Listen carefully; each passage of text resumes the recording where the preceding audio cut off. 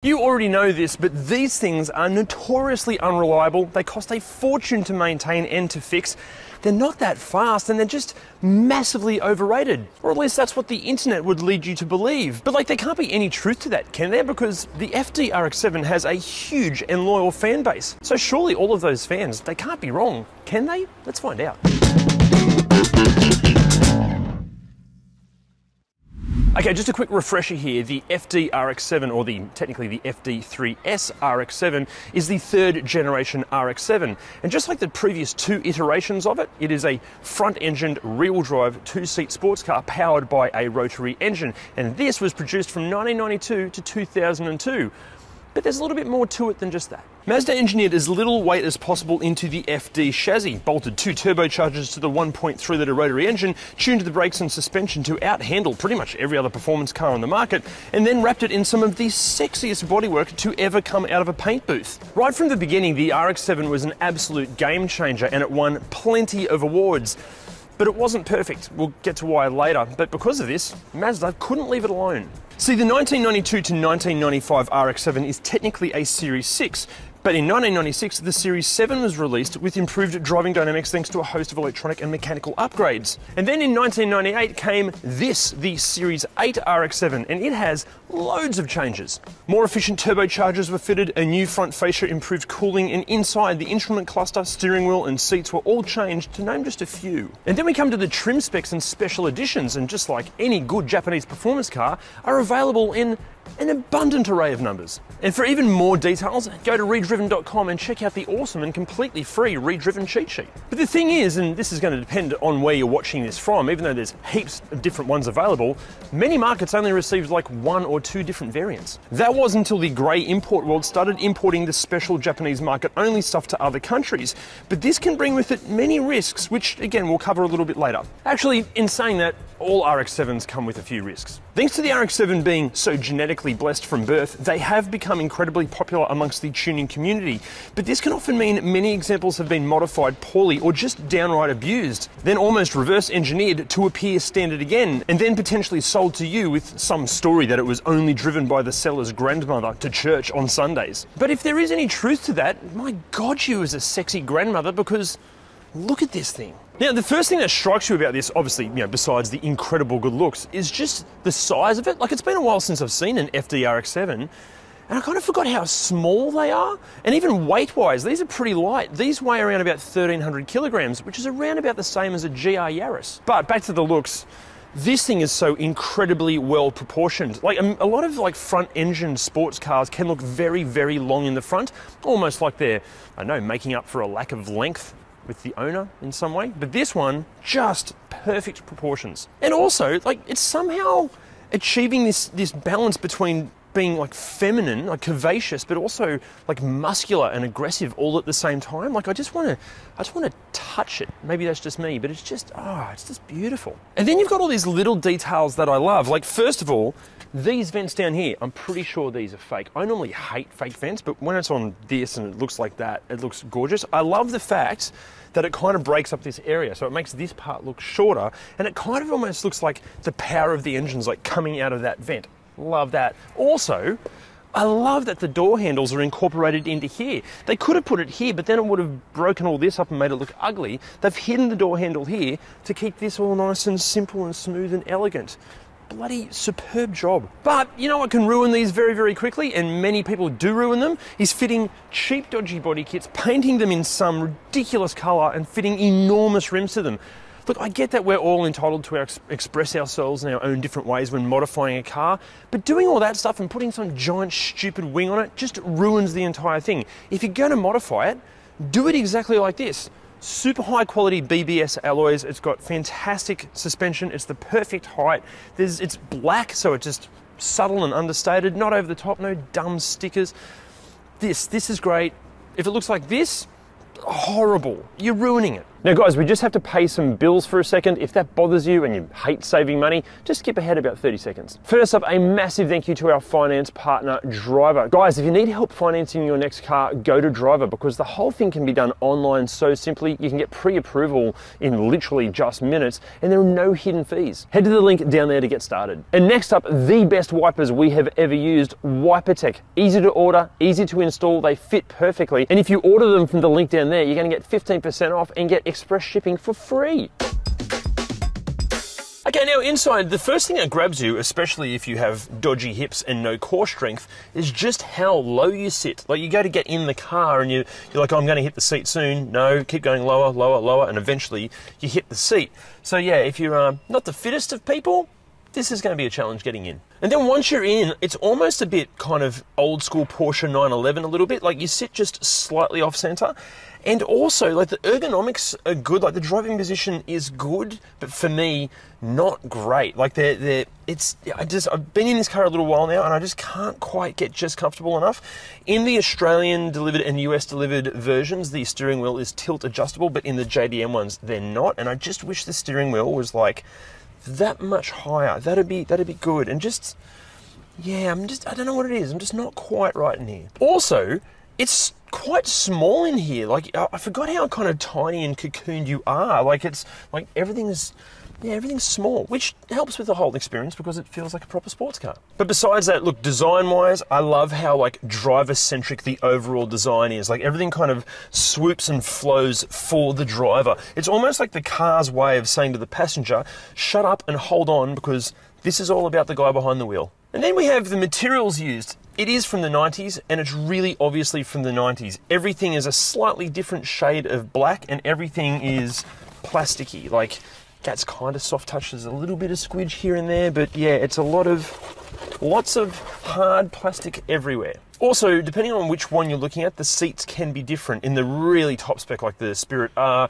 you're going to get those lovely Recaros. These seats in this particular one, really nice. They have got that kind of 90s squidge and cushioning to them, so they're not super kind of, it doesn't hug you, but it does. Like, it's comfortable on a long trip and through the corners it does support you, but it's a little bit too spongy for me. Something I've just noticed as well, there's like a specific padded section here for like your left calf muscle, so you can kind of like grip on for dear life via your legs and your core to hold on through corners. Now, expanding from the amount of hard black plastic in here, we get to the wear and tear, and this is where things get interesting because like there's a lot of shaking and movement. Like this is to be expected of so much brittle old 20-year-old plastic in here, but yeah, there's a bit of movement in kind of everything, just a little bit. That's a standard RX-7 thing. They kind of all do that. But as far as actual like wear and tear in this particular car, absolutely excellent. Like the door cards, all the textures are still there.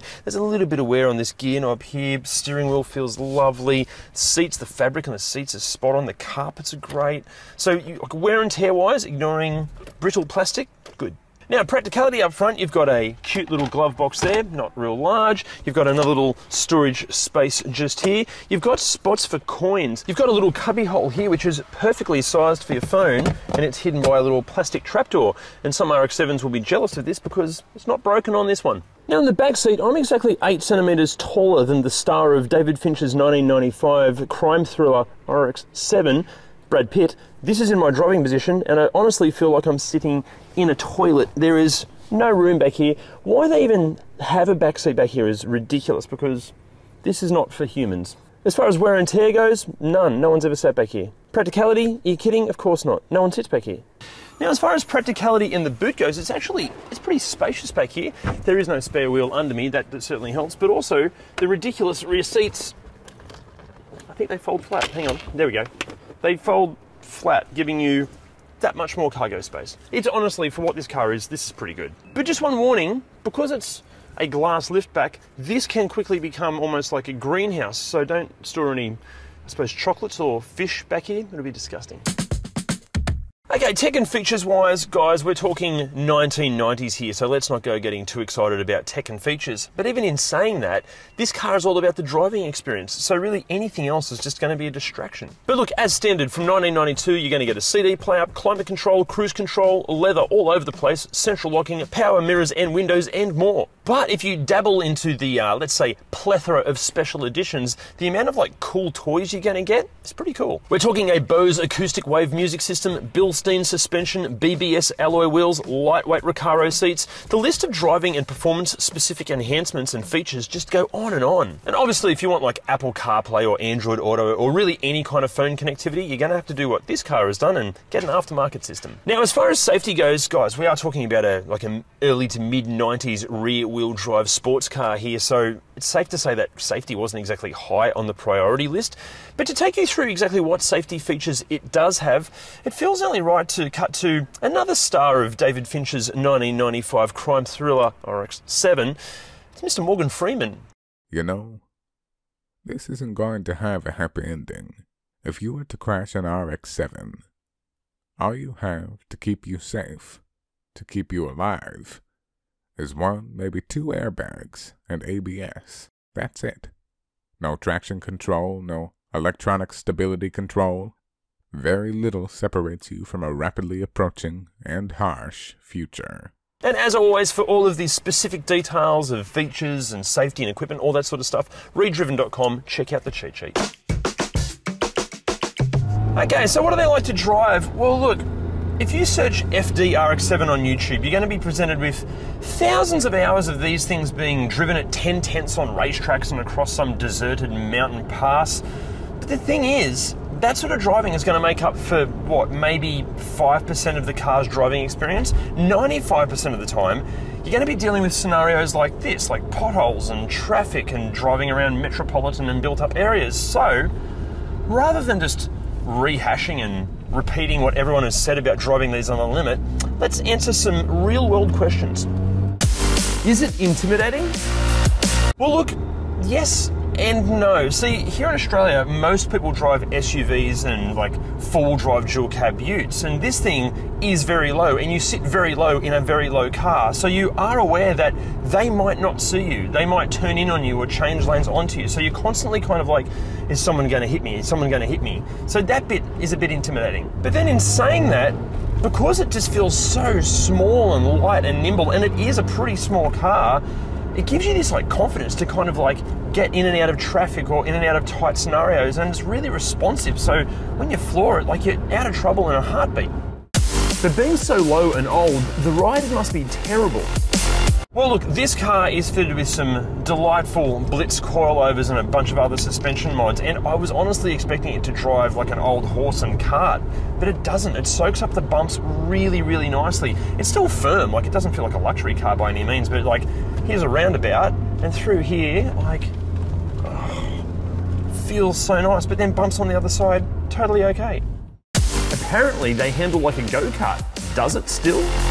Look, obviously I can't push the handling limits driving around the suburbs of Sydney, and I'm going to sound like a complete wanker saying this, but you can sense that there is a real depth of talent here. Like I was saying to Sam that's on camera before, there's something about cars that were designed from the ground up to be a sports car. I love hot hatches, muscle cars, all that stuff, great. Modified cars, great. But when a car is built, like this platform is only meant for this, there's something about a sports car. Its whole objective is just to make you enjoy the driving experience. And yeah, you can still tell. It's an old rotary. What's that like? Well, you know what? Put your foot down. Okay, bloody lovely, great amount of power, but it is so different to a piston engine or even an electric car. Like it's like linear and smooth, and it's got this, you know, because of the turbos, it's got this nice muscular torque to it, but it's just, it feels like, it's almost like the driving version of like pouring like a slightly thin viscosity custard out of a container. Just kind of like flows out of it really nicely, and it's just tasty and delicious. And also, because there's a little bit of turbo lag because it's an older car, it gives you a moment to think, do I really want to do this? Do I really want to jeopardize my license right now? So I like the turbo lag, and it just gives it this, a bit of a muscular feel to it. And then we have the gear shift. Like, it's a Mazda. These guys made the MX-5, and this thing is just so delightful to use. But it's not just the gear shift that's great. Like the weight of the clutch, and even the weight of the brake and the accelerator, even the weight of the steering, it feels like the resistance or the ratio of weight to all of the control surfaces all match each other. It's like a really good band playing together like they're in their prime. It's awesome. Okay, you love driving it. Are there any negatives? Well, yeah, there are. So remember when I was talking about the brittle plastics? Well, if you're driving over any kind of rough roads, or even slightly rough roads, the whole interior kind of does its best impression of an interpretive percussionist, because there's rattles and things going on all over the place, and they tend to change depending on what the road surface is. Like this is a pretty smooth surface, but there's a rattle over there somewhere, and then before there was like a rattle in here somewhere. So yeah, you can tell the car is alive, but it sounds like it's kind of complaining to you. And the other negative, and it's not necessarily the car's fault, but because this is quite an overt sports car, everybody wants to tailgate you or race you. Hang on, just going through the roundabout again. Just love this bit. Yeah, everybody wants to tailgate you or cut you off, so you're constantly being nagged through people. Another corner, 2 seconds, hang on. Oh, it's just so lovely. But yeah, the tailgating's annoying. Look, overall, and like this is coming from a Porsche 911 fan, this thing offers like equivalently amazing driving experiences and the whole kind of feel of a 911 for tens, if not hundreds of thousands of dollars less. But it comes with some conditions. Now, if you're an RX-7 fan, you're not going to want me to talk about fuel consumption, but I have to. After talking to plenty of people in the owners groups and trolling through forums and stuff, these things, when you like pressing the loud pedal, can get very expensive when it comes to fuel. At best, we've seen figures of 12 to 13 litres per 100 Ks. Worst case scenario, we've seen figures well over 30 litres per 100 Ks. Ouch. Now, if you are seriously looking at buying an RX-7, and especially a grey import, it is so important to be careful of dodgy grey importers. We've heard some horror stories, from winding odometers back, changing entire instrument clusters to show lower kilometres, even falsifying documents. So if you are in the market for one of these, please make sure it's a reputable importer. Now, pricing wise, once upon a time, these were popular among young performance car enthusiasts because they were affordable sports cars. These days, they're still popular among enthusiasts, but they're not exactly affordable anymore, as you can see in the graphic. The thing is, but the team that developed this car, they set out for this to be a future classic, and as the figures are showing, this has become a classic. So nearly $90,000 for this might actually be a bit of a bargain. But in saying that, it is one thing to be able to afford to buy an RX-7, but it's a whole different thing to be able to maintain an RX-7, because at the end of the day, it is a 20-year-old performance car and parts are getting expensive. So yeah, fuel, oil, spare parts, and your hopes and dreams are going to take a hit. Now, you might think that you're an RX-7 fan, but to prove you are, you've got to wear this t-shirt, which is available at ReDriven.com in the merch store. Go buy it. Okay, before we get into the potential issues of the FD RX-7, firstly, a massive thank you to the guys at Go Garage here in Sydney. They're importers for these and all JDM cars. And thank you so much for lending us this to film. You guys are legends. Secondly, to everybody in the RX-7 owners groups and forums. So many of you reached out to us helping us with researching this video, especially this part. Without you, we couldn't make these videos. Legends.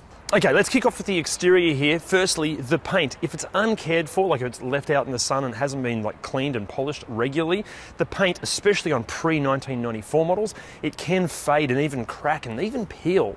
Okay, next up, if the RX-7 you're looking at has been fitted with a body kit, make sure it's a quality body kit and make sure it has been fitted correctly, because we've seen and read so many reports of like dodgy, cheap body kits that have just been screwed and glued on, ruining the car. Basically, it can let moisture and water and air get in behind the panels and things go horribly wrong all over the place. Some early models can suffer from like a ripple effect on the front bar just from being exposed to the hot Aussie climate a lot, but not that common on later models. The bonnet latch and the hinges for the bonnet can get a bit squeaky. It's not a major problem, but some people mistake it for being a suspension issue. It's not. Squeaky hinges and bonnet latch. Okay, the headlights and the taillights, they can build up condensation, and that actually affects the performance of the light itself. You've got to get that checked out, either repaired or even replace the whole light. Then there are a few reports of rust. It's not like a major concern, but it can happen. It can happen around the edges of the doors, also around the wheel wells and the wheel arches. Also, check the seals under the rear taillights and the body, the spare wheel well, around the bonnet hinges and area around the bonnet hinges, and the rear hatch and behind the rear bumper. Apparently the door handles can have a few issues with like coming off easily. And this one's a bit of a kind of a funny one, and it's honestly not that common, but the actual pop-up headlights, even when you turn the headlights off and the car off, they can just continue to pop up and down. Generally it's just the relay inside the motor actuator, but still, pop-up headlights, so cool. Also, try to avoid running into anything or having anything run into you from behind, because especially on the Series 8, the front bar and the rear wing are bloody expensive. Actually, one of the big problems with these is dodgy repair work. So if you are looking at buying one, make sure you check out the car's history as much as you can. Actually, in saying that, the best thing to do is go and watch our Ultimate Used Car Buyer's Guide, because it'll take you through all of the stuff you need to check out before you buy not just an RX-7, but any used car. Okay, inside problems. Firstly, there are loads of reports of like random electronic gremlins, but the thing is, it's often associated to like cheap and dodgy security systems not being installed properly. Also, the instrument clusters, they're known to like glitch out and sometimes completely fail. And this can be down to faulty or damaged connectors to the ECU or the capacitors leaking all over the circuit boards. Also, some of the early models can have some issues with earthing. That's why you'll sometimes see like crazy earthing kits in the early models. Next up, the leather on some of the factory seats, it can like wrinkle and crease really easily. And also the side bolsters, they can cop a flogging.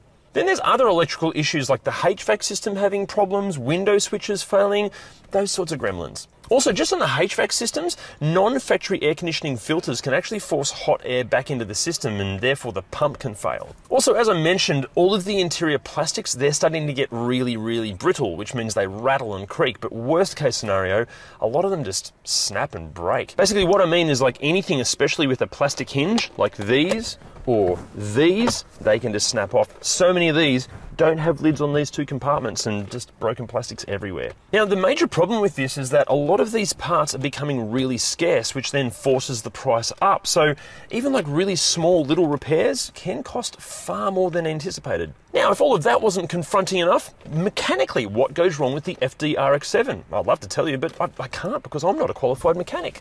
But Jim certainly is. Rotary people will tell you passionately that these things are reliable, provided you get rid of a heap of the factory parts and do a bunch of modifications and follow a rigorous maintenance routine. Yeah, maybe.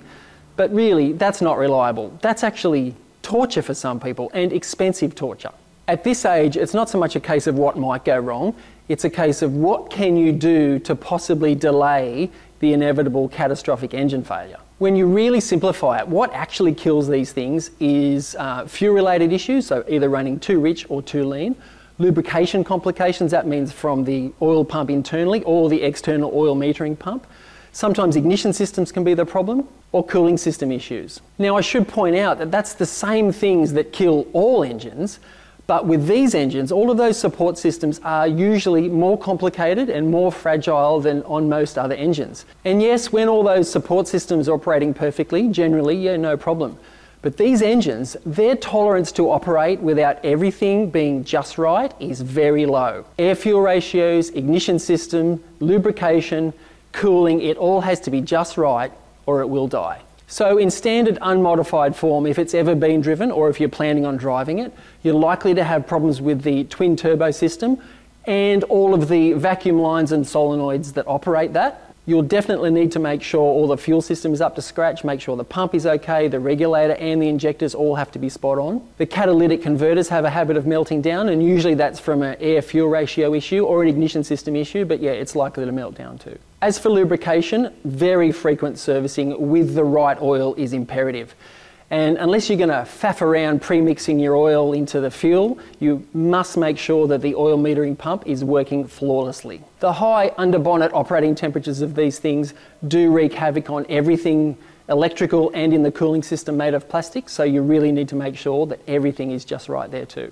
Now, unless you're in a position to spend a fortune on one of these that's already had everything fixed, the number one thing you're likely to have problems with is shitty mods and dodgy repairs. Chances are, if it's one of the cheaper ones on the market, it is going to be modified and probably poorly, and that means the one of many reasons for these to blow up is most likely imminent. So yeah, cashed up collectors or hardcore enthusiasts only, unfortunately.